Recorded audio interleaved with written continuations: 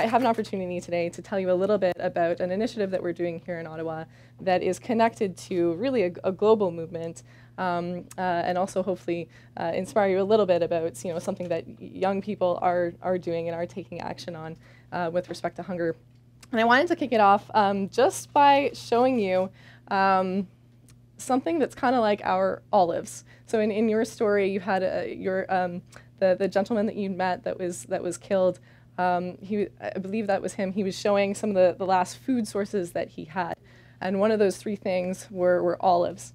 And one way that spoke to me was I'm remembering that olives grow on trees, which are really interesting creatures. Trees are, because when we're talking about food security, for example, when we're talking about food security in Ottawa, there are more than 40,000 people in Ottawa that are relying on the food bank every month here. It's sort of tucked away. It's hard to see. Like you might not believe that's happening. And I'm just curious, I'd like to throw this out to you guys. How many days of food do you think are present in Ottawa for people to be able to feed themselves? If all the planes, trains, and automobiles were to shut down, how many days could Ottawa and us currently in it, how long would we be able to feed ourselves for? What do you think? 5 days. 5 days. It's a good guess. It's a good guess. Anyone think more than 5 days? Hands up quickly. Yeah, a month, let's say. More? Okay, and less than 5 days. People are not really willing to vote. Okay, but bold people here. So some folks might think a month. We're thinking, well, people have pantries. There's canned food. There's things like that. There's warehouses. The reality is that many people even here in Ottawa don't have a pantry, don't have that source to go to, and it's 3 days of food that's here in Ottawa. And I don't think this is unusual for a modern city around the world. And so when I think about those 3 days, I do remember, though, that one thing that's not factored into those 3 days is the food that's already growing here within the confines of our city. The foods that we walk by every day and sometimes don't recognize. And oftentimes those are growing on really amazing vertical farms. It's this new technology, and they're called trees. And I wanted to share with you one of our local vertical farms, organic, currently going to waste around Ottawa, protein that's organic and really great for you. I'm going to take one of these bowls and maybe start to pass it this way, and one of these bowls and pass it the other way. Is anyone allergic to nuts? These would be nuts. Do not eat them. So what have we got here? I've had a few conversations with people in advance, so don't give away the answer. Could you skip to the green slide, please? With green things on it. Yeah, there we go. You can sure, if you'd like, you can sample a nut piece. Don't eat the shell. I'll leave it up to you. You're all very smart people. Don't eat the shell. Anyone know what these are? Here's a picture. Yeah, absolutely. These are walnuts. And so this is what it would look like, except much, much smaller. This would fit in my hand if it were growing on the tree. This is our local native black walnut. This is a food that has not been industrialized because no one's figured out how to crack this on an industrial scale. Anyone here an engineer? No. Oh, hey, there we go. If you figure this out, this is a good business idea. But this is a food that we don't recognize. Most of the time we don't recognize. Canadians don't recognize this, even though this has been growing here much, much longer than me or my family. Well, my family especially, because I am first-generation Canadian. But many people would walk by this, falling to the ground, and have no idea their whole lives that potentially you just take this hull off, you dry it out, and nature has got an excellent packaging system. This keeps on your shelf for years. Years. She's really good at nature is not awesome at marketing, though. And this is why I'm giving you this message and teaching you a little bit about this. And I'm sure that where you come from, there are also native foods, that there may be a disconnect from people around you being able to access, because there may be a disconnect of education, simply education. And has anyone tried the black walnut yet? Yeah, and verdict? What do you think? Kind of a bit of a unique taste, though. It tastes different than the ones from Costco. Yeah, absolutely, absolutely.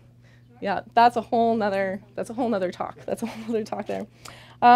So it makes me really sad that I can walk. I know that so many people in Ottawa are going hungry, and yet I walk down the streets and I see food now everywhere. Once you learn what the pattern of a tree, we are pattern recognizers, and they just pop out at me. I know that there's like 3 black walnut trees within a short walk of here.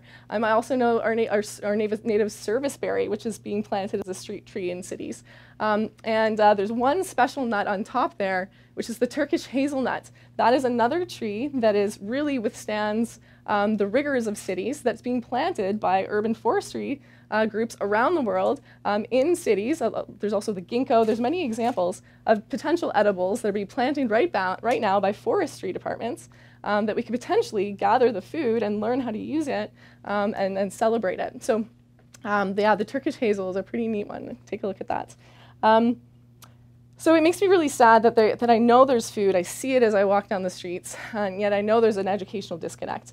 But there's more than that. There's also fences sometimes in the way. Sometimes that fence is education. It's preventing people from accessing it. Sometimes it's literally a fence. That food is on public or private property. You see apples falling to the ground or pears, and you think, well, that's too bad, what a waste, but you walk on by. That's not yours. It's not yours to take care of.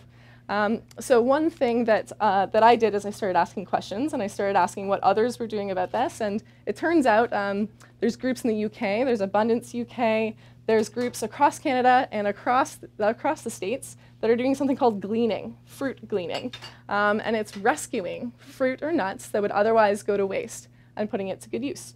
So a friend and I sat down and we started something called Hidden Harvest Ottawa. Could you back up 1 or 2 slides?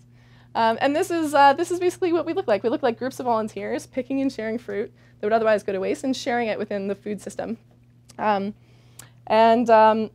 As I've started to do this work, we've now rescued more than 20,000 pounds of food. We've got thousands of volunteers on our list ready to go, and there's no shortage. As I've started to do this work, I've realized that it's not just literally accessing or getting to the other side of the fence, getting permission that's important. It's not just the education, but there's something behind all that. There's that perception that food isn't mine, and sometimes we've got people that are harvesting food on a city property, but they're doing it at night, and they're being sneaky about it, and they feel like they're doing something wrong, even though they know that food's going to waste, and their family can't afford fresh fruit. And it makes me really sad that we don't respect that as a source of food.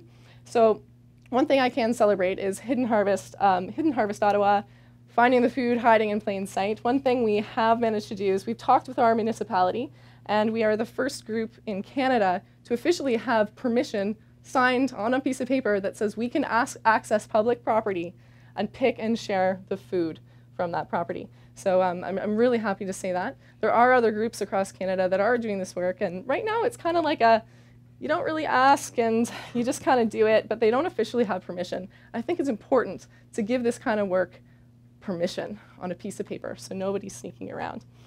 I wanted to throw that there's a few other stories I could tell. I'm wondering if you guys have anything that's coming up for you. Have you walked down the street at home and seen food go to waste? There's quite a few nods, and I know that this is an eclectic group. We're from around the world, and there's many nods happening. So this is not an isolated potential here. When we looked at the potential just here in Ottawa, if you could skip, when we look at Ottawa, here's how it breaks down. This is on public property, which is a minority stakeholder in Ottawa. A lot of those trees are apple and crabapple. There's serviceberry, there's cherry, chokecherry. Then there's a whole bunch of nuts and other fruits. But there are 17,000 fruit and nut trees on city property alone. This is a huge potential source. When you think that one established apple tree can provide 300 to 400 pounds of apples, no problem, in a season.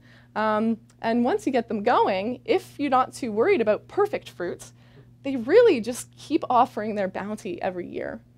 The foods that we're able to share within food bank and within the food system in Ottawa, I try to really remember that we are benefiting right now from the wisdom of generations of people. This black walnut, this was an anti-famine tree for the first people of Canada. This was intentionally propagated. It's not a coincidence that this tree is here. This is wisdom that I know very little about, unfortunately, but this is wisdom passed down. And many cultures pass on their trees and they learn how to graft and they pass that on. So we're benefiting right now. We're able to share this fruit because someone thought to hand off that tree, to plant that tree in the ground and establish those roots. And you know, your friend with the olive, someone planted that tree. And I hope that you know, one message that I would give you is let's prevent, you know, these situations from happening as much as possible by just putting more trees in the ground. Wherever you are, treat your backyard like your home and plant a tree, even if you might only be there for a year or two.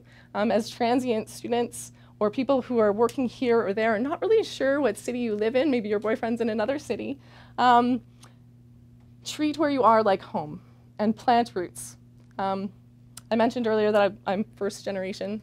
Both my grandparents were sort of, both my sets of grandparents and my parents were displaced due to war, but the first thing my grandparents did when they arrived in Canada was, and they had a little piece of land for themselves for the first time, is they remembered to value that soil and they planted trees. And they planted 2 cherry trees, 2 plum trees, in like the tiniest property you've ever seen. And you know, I grew up having the opportunity to kind of pick that fruit, and it was just a fun, delicious thing at the time.